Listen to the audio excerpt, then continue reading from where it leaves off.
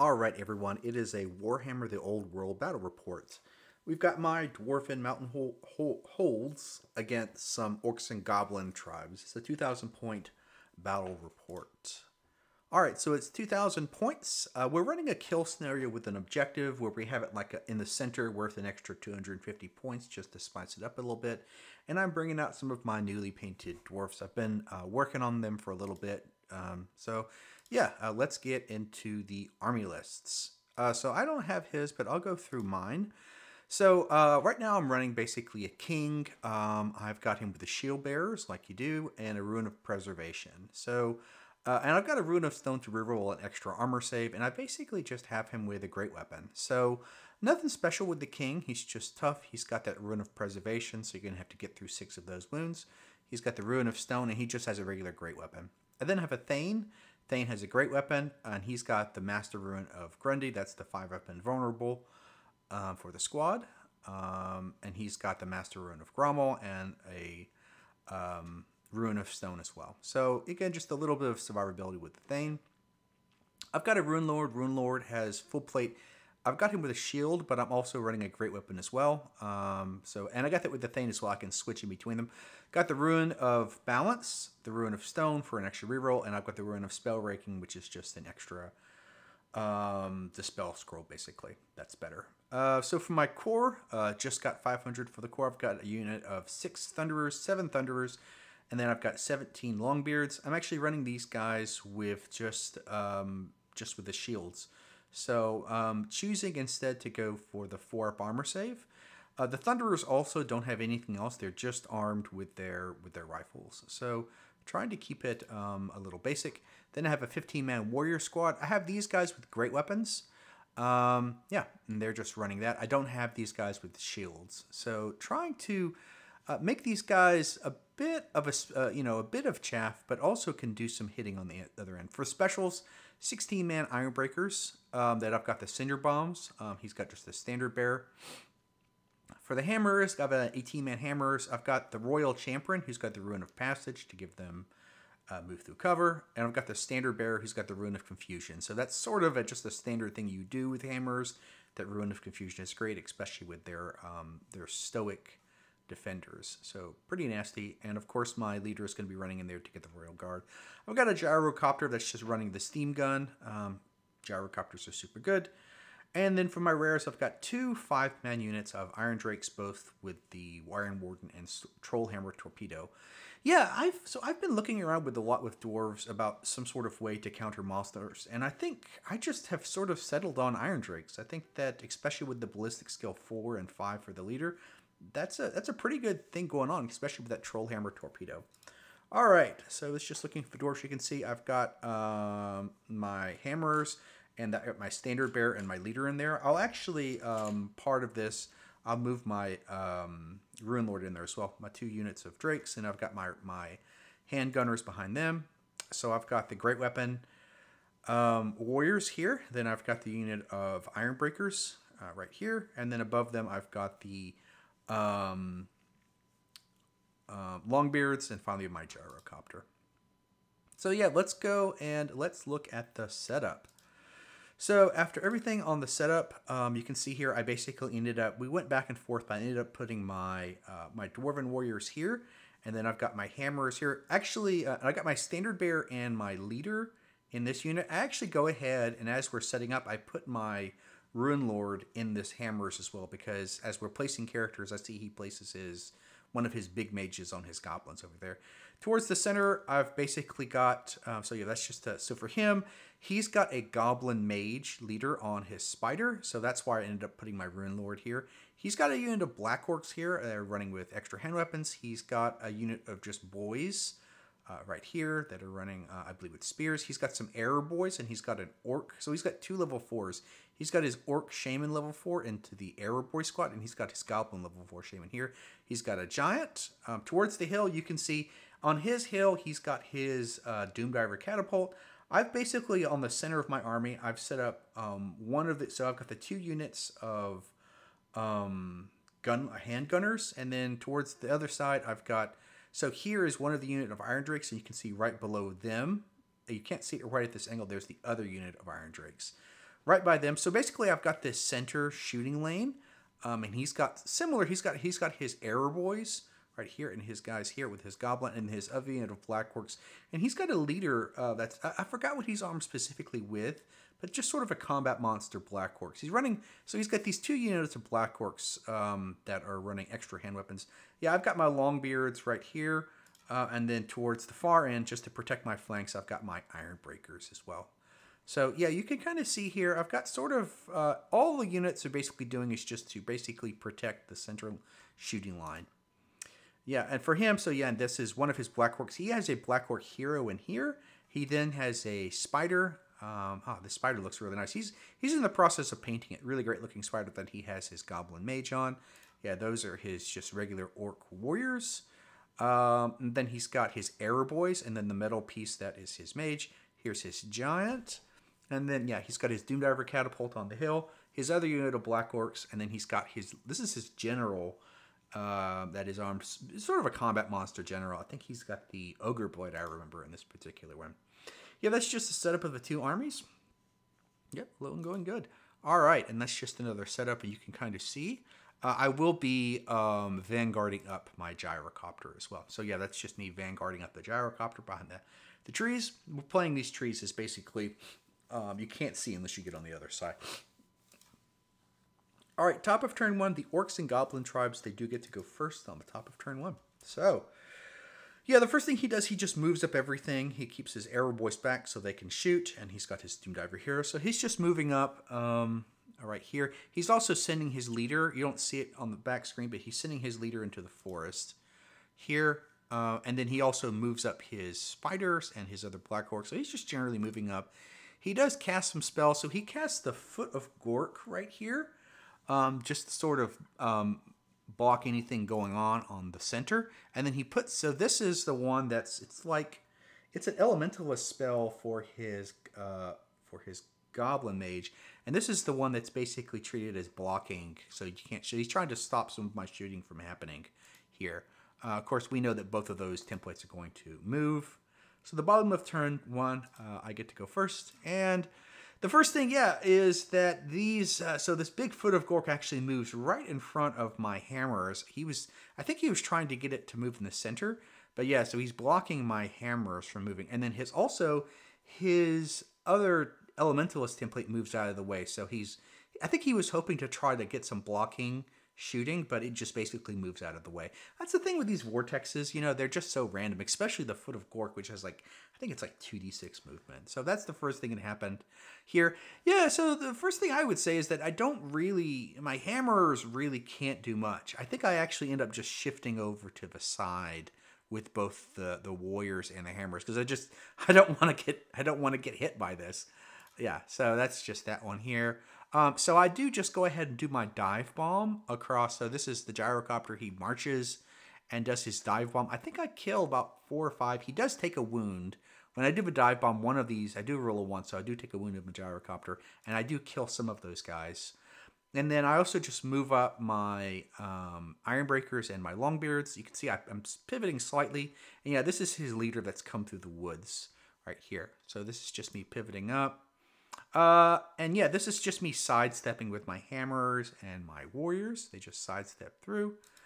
And yeah, after that, I do move up the Iron Drakes a little bit, and basically both of the Iron Drake squads shoot their Storehammers into the giant. I managed to do 3 wounds, so basically one of the Trollhammer torpedoes hits and does 3 wounds to the giant, and then my marksmen actually shoot into the boys, actually do enough damage to cause a panic check, and they break.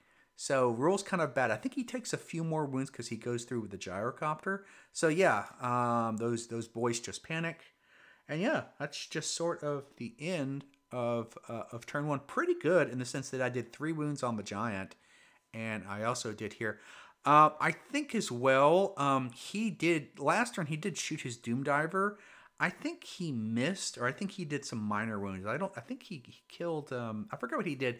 I don't know that he even did any wounds for that turn. So it's the top of turn 2, and it goes back to the orcs and goblins. So the first thing that happens as well is this Foot of Gork actually moves further to the left. So now it's actually blocking his spider from charging, and then this template also. It's almost like these templates are stuck to one another. So this foot of Gork, I think it's what it's called, is actually just getting in the way of this entire left side of the field doing any sort of charges, because like neither one of us want to charge each other. So sort of funny there. Yeah, that's just a picture where his spider and my iron, I just can't, like neither one of us can move up or charge because we got that thing just barreling down on us here. He does move up his giant, and he moves up his black orcs, and then he also just comes and he gets into the flank of either my longbeards or my ironbreakers. So that's just his leader getting the flank there. He also turns around, so he does rally the orcs. His arrow boys do turn around and they shoot. He actually even tries to cast, he casts Vindictive Glare on it to kill it. I do burn my Dispel Ruin of Spellbreaking to stop that. I really want this thing to survive so I can swing around and then flame these guys. So he shoots it, but I do manage to stop his Vindictive Glare. And after everything, you're going to see he does just one wound. So this gyrocopter just barely survives. Yeah, you can see he ends up just moving up closer. But like I said, there's sort of a standoff here because we got this template here that's sort of stopping anyone from moving up. Yeah, that's just a picture there as well. And yeah, you're going to sort of see. So he does, I know he ended up doing a wound on this gyrocopter, but that barely survives. And that's just sort of an up close picture. He shoots his Doom Diver into the Longbeards, and I think he kills like 2 of them. So he's whittling down the Longbeards as well.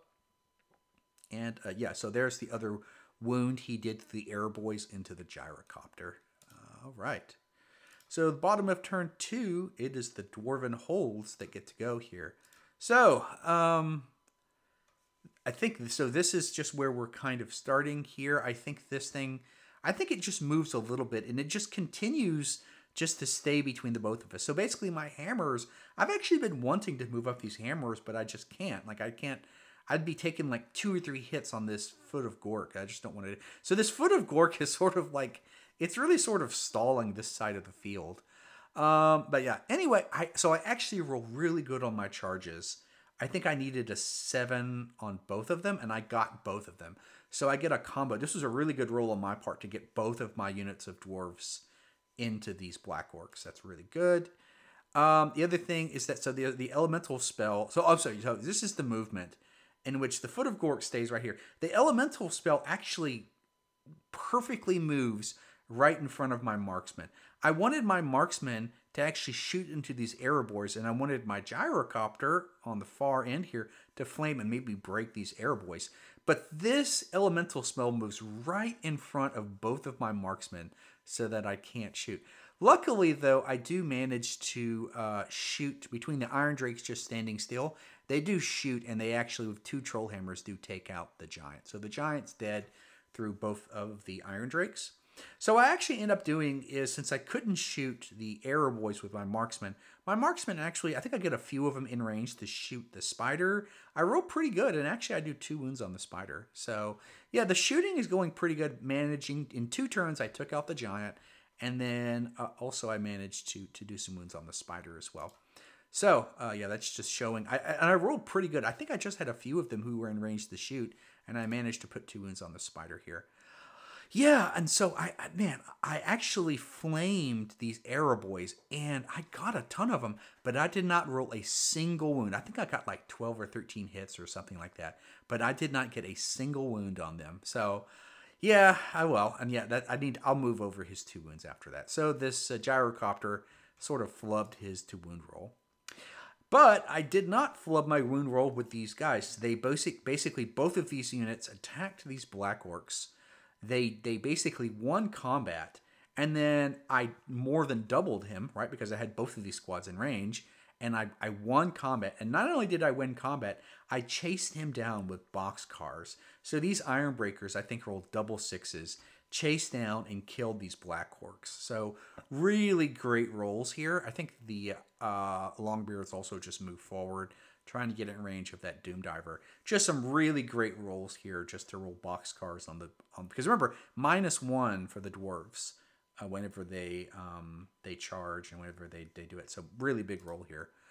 And yeah, great turn for me. It is the top of turn one, turn three, with the Goblin, Orcs and Goblin tribes here. So he finally just chooses to just heal. So he dispels his own Foot of Gork.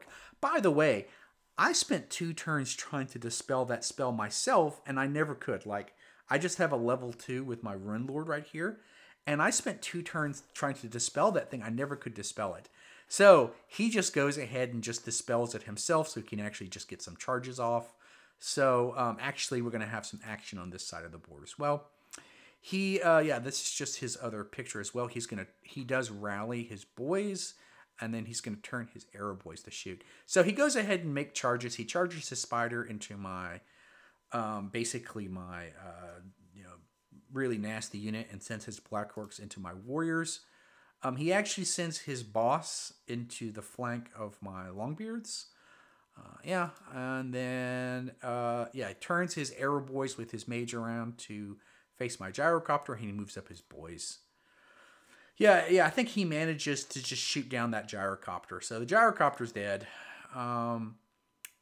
He actually casts the Plague of Rust onto these guys, which I didn't think was that big of a deal. I mean, honestly, he's pretty much at AP -2 on everything, and these guys only have 5 up armor. So I actually had my invulnerable save anyway, so I was okay with that. His Doom Diver actually misfires, so another bit of bad luck on his end. He has a misfiring Doom Diver.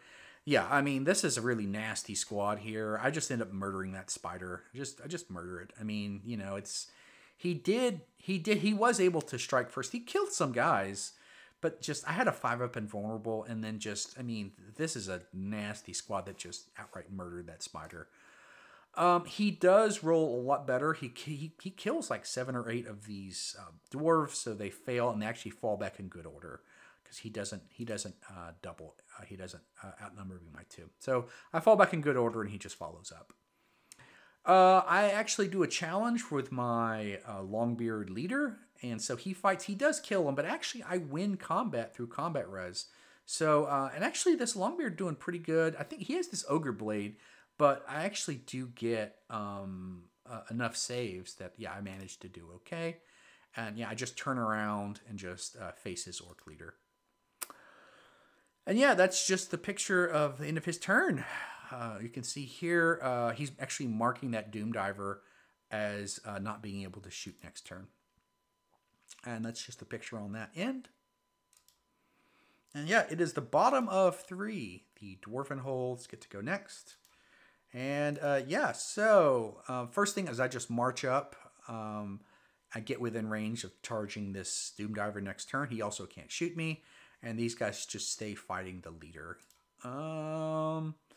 It's not shown here. You'll see it later, but I do turn my hammerers to face the Black Orcs in the left. You'll see that later on.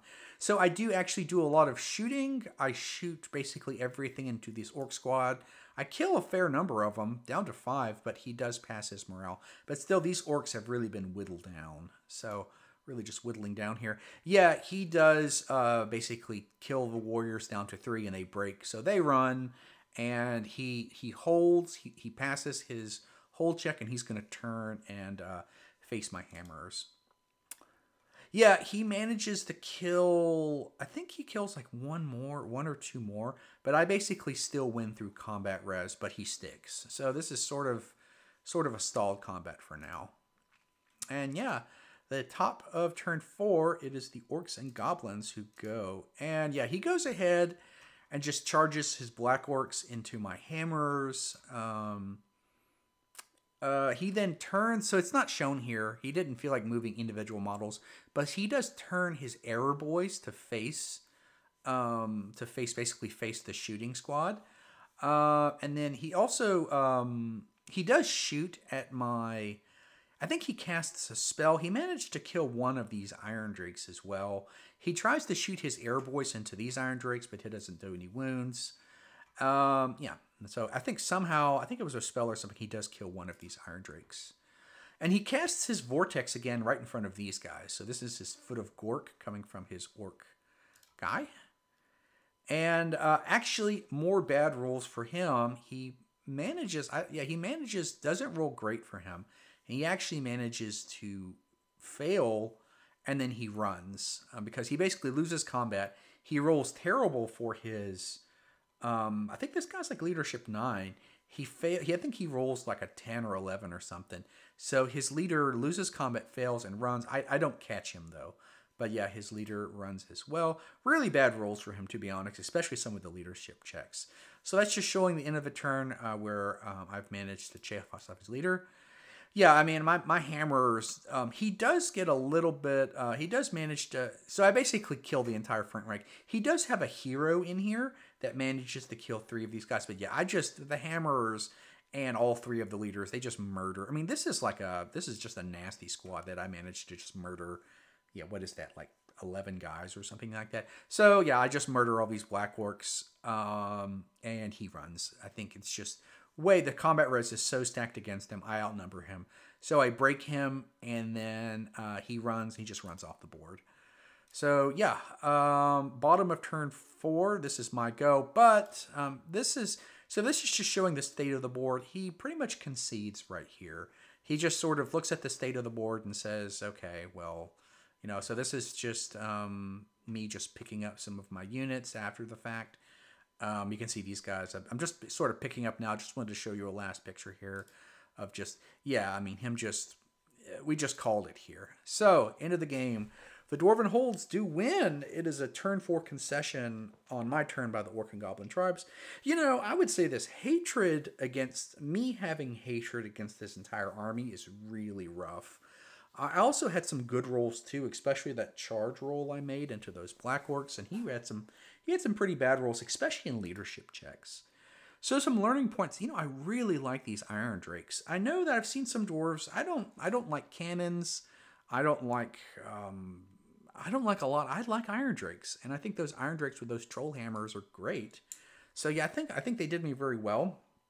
The hammers just with the banners. I remember I'm running the Banner of Confusion, and then I've got the leader with the Pathfinder. I mean, the champion with the Pathfinder, and then I've got the